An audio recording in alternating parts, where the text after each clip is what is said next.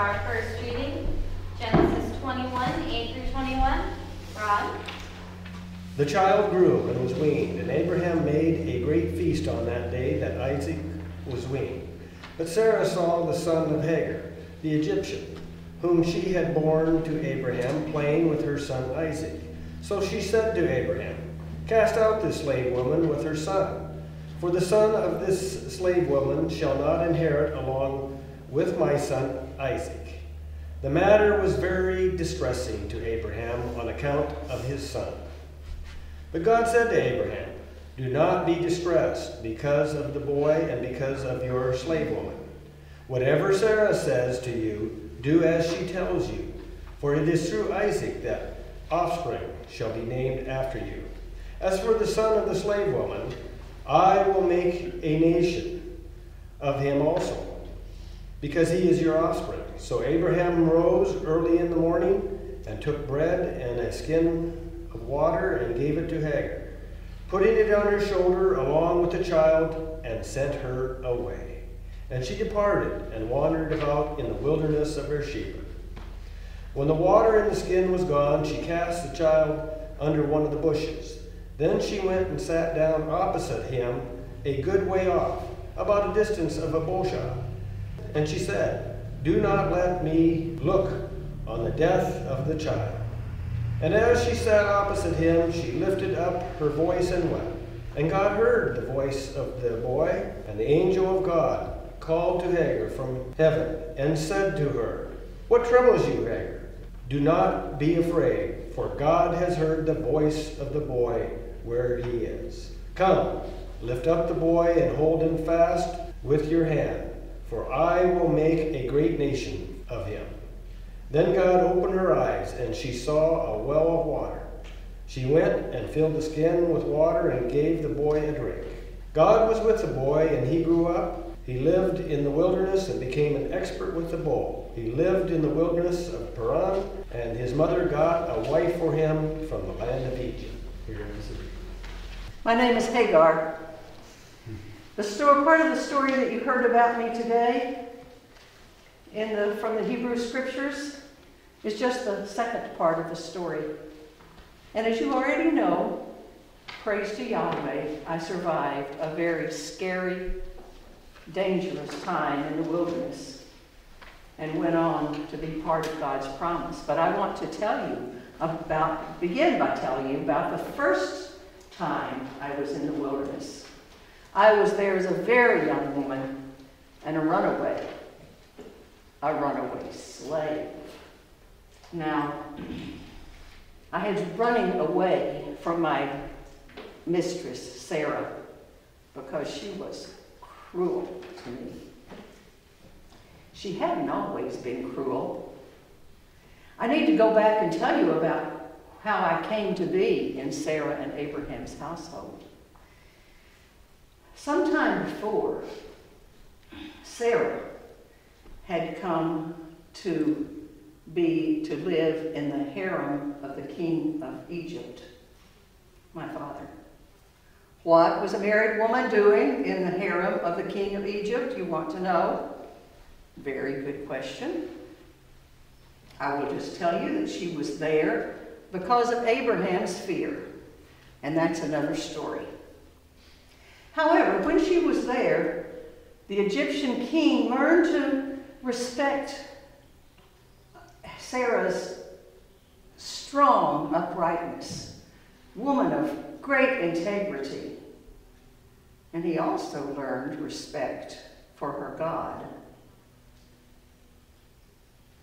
So when it finally came time, after not very long, and he sent her back to her husband's house, he sent with her great load of gifts, a treasure trove. Now he wanted to make sure he made solid a liaison with Abraham's household, partly because of his respect for them, but then there was also the respect and more for their God, who he knew was very powerful, and that needed to be a good, solid relationship that he established. Among that treasure trove of gifts that he gave to Sarah was me. He did it partly because that was a very strong way of saying, I want to be in liaison, I want to be part of your household. But he also knew from his respect for God and God's power, he believed that I would be better off, even as a servant in Sarah and Abraham's household, than I could ever be as even a princess in an Egyptian court. So I went, and you can see that Sarah knew I was of royal blood. She also found me intelligent and good company, and we always had a mutuality in our relationship that was a lot stronger than you would expect from a slave and an owner. And she treated me quite well. Well, when Sarah had been 65 and her husband 75, God had called them out of the land where they were born, brought them to a wide open space and said, Abraham, look around you. I'm going to give all of this to you. And furthermore, I'm going to give you enough descendants to populate it. Well, at that time, Sarah and Abraham didn't have any children. And another 10 years went by. Still no children. Now Sarah's 75, married to a man who's 85. You can not blame her much for deciding to help God along with the promise. So she came to me and she said, Hagar, I want you to be joined together with Abraham and have a child. She didn't command me to do it. It wasn't her style, not with our relationship. She talked me into it. She said, just think how honored you will be to be joined with such a holy man. Well, it's true. I knew very well how holy Abraham was. And then what I didn't realize at the time is that Sarah was saying it not just because it was true, but because she wanted me to do her bidding, give her a good reason to do her bidding. But I was flattered. I was happy. I was honored. And so Abraham and I were ceremonially linked. And, you know, I think it may have been the very first night we spent together, I conceived. Well, I was happy, and I was sure Sarah would be happy. I mean, after all, this good friendship had been raised to the level of almost sisters by her giving me to Abraham.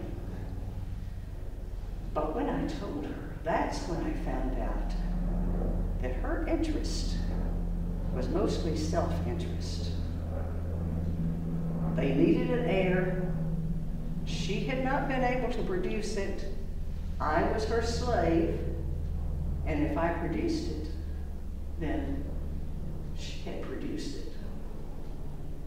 Well, she was very hoity-toity with me at that point, and I was so stung that I wasn't allowed to share this joy. Why did she think that I would hide my joy just to not point out that she was barren? Well, I couldn't and I wouldn't. And very unwisely, I threw it in her face. I said, you know, maybe you're not the righteous woman you seem to be. Otherwise, why would you be barren? Well, Sarah threw her shoes in my face and refused to speak to me after that. And she went to Abraham and said, look how this woman is treating me. And it's your fault. The reason she's acting so uppity is that you're treating her like a wife, not like a gift that your wife gave you. And I heard this conversation, and I heard Abraham's response, and he said, she's your slave. Do whatever you want to with her. It's neither here nor there with me. And did Sarah ever do exactly as she pleased? I suffered physical abuse. She always had me doing hard work. And before long, I miscarried the baby. Was that her purpose? Well, maybe so, maybe not. These things are hard to determine a motivation, but it is what happened. And you might think that now that this source of jealousy was gone, she would have been happy. But no, the abuse continued.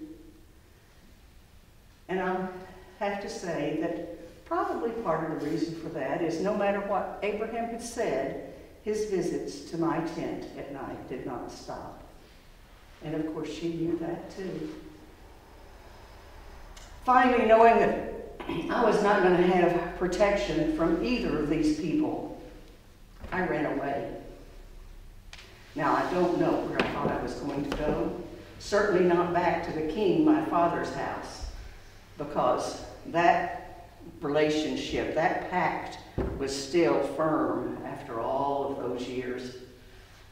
And for that matter, in several days' journey, any direction out in that desert, everybody knew who Abraham was and respected Abraham and, well, feared Abraham, at least feared the power of his God. Anywhere I had gone, people would have ratted me out and sent me back home. But, you know, I don't think I cared. If I had thought about it that way, I wouldn't have cared that I was going to die. I would rather die than go back to that abuse. But then the hunger set in. And then the thirst set in. And then the dehydration set in. And I was petrified. It was clear I was going to die. And while I sat in the desert one day, I heard a voice. Hagar, servant of Sarah, what are you doing out here? Where do you think you're going? Uh-oh, well, I had lived in Sarah and Abraham's house long enough to know that hearing an angel speak to a person was not all that unusual. And first I thought, well, at least the angel speaks to me. And then I thought, on the other hand, the angel looks at me as a slave too. The angel says, Sarah, go back, submit to your mistress, pick up your role as a servant. And by the way, Hagar, I have news for you. You're pregnant. I had no idea, not yet. Well, the angel had spoken to me, and I suddenly realized I was part of this wonderful promise Yahweh had given to Abraham, me personally. And I had the courage to go back.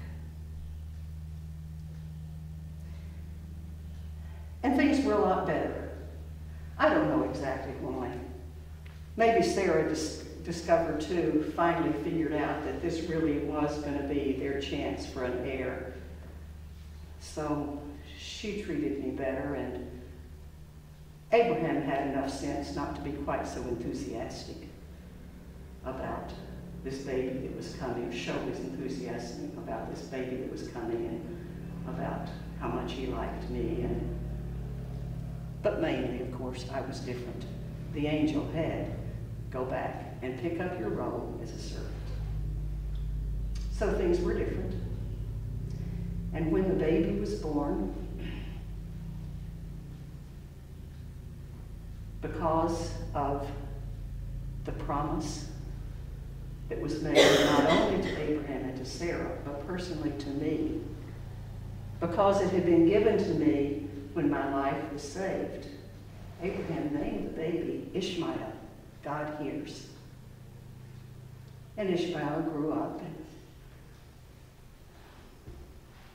things went on. And finally, Ishmael was 12 years old, and there was still no other baby, no baby from Sarah.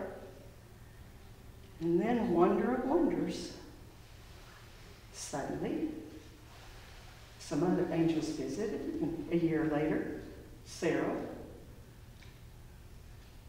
bore a baby, and they called him Isaac.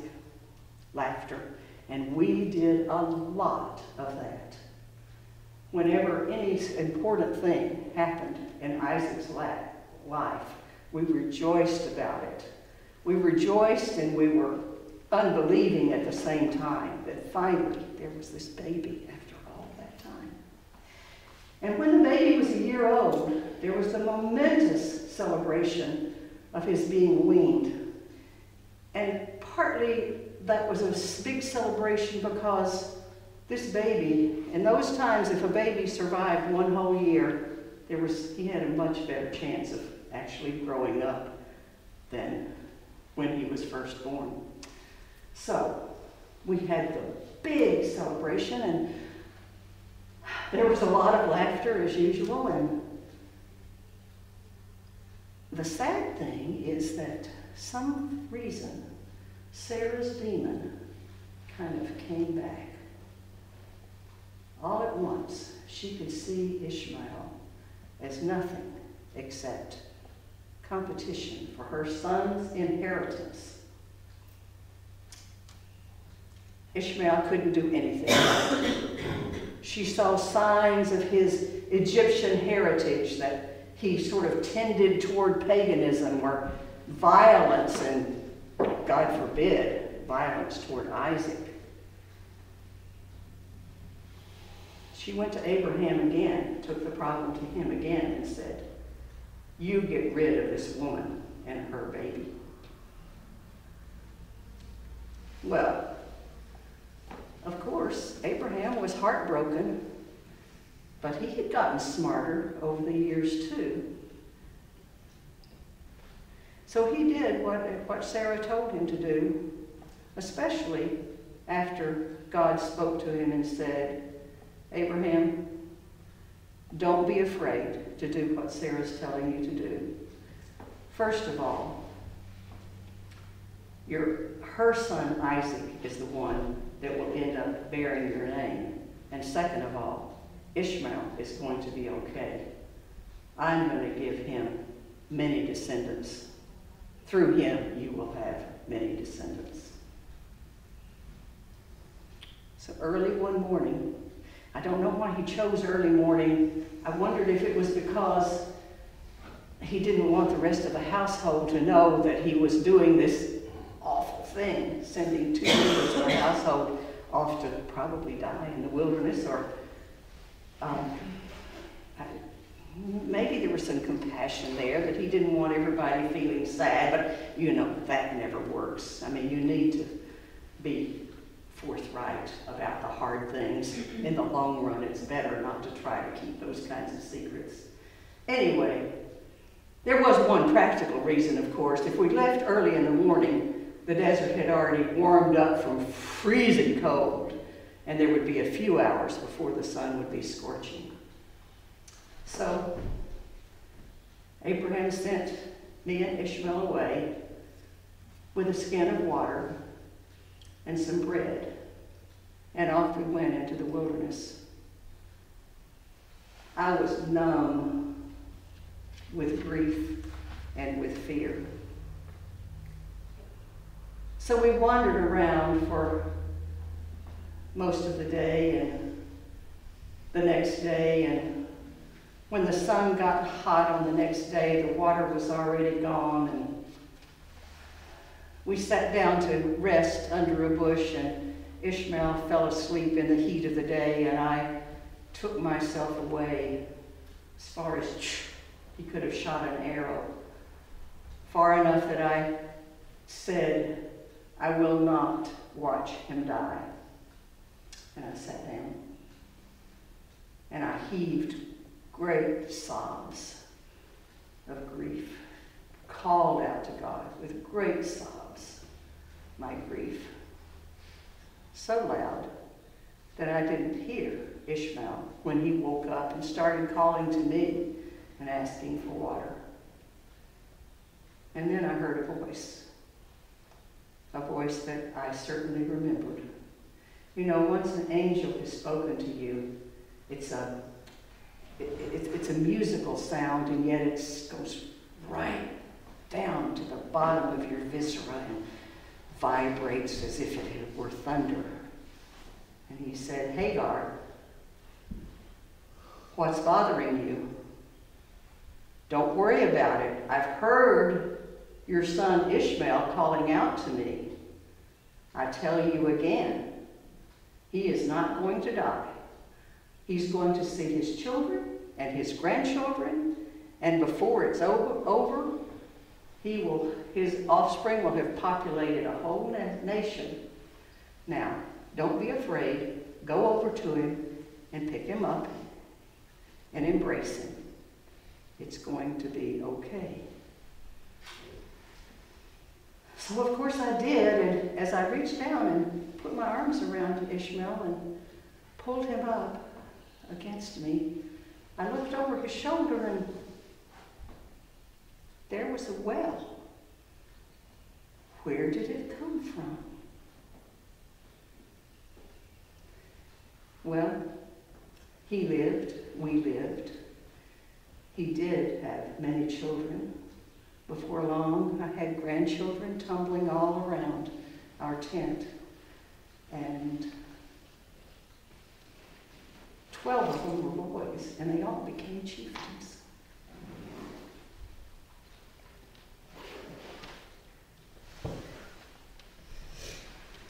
I'll be quiet for just a moment or so. Let the story soak in.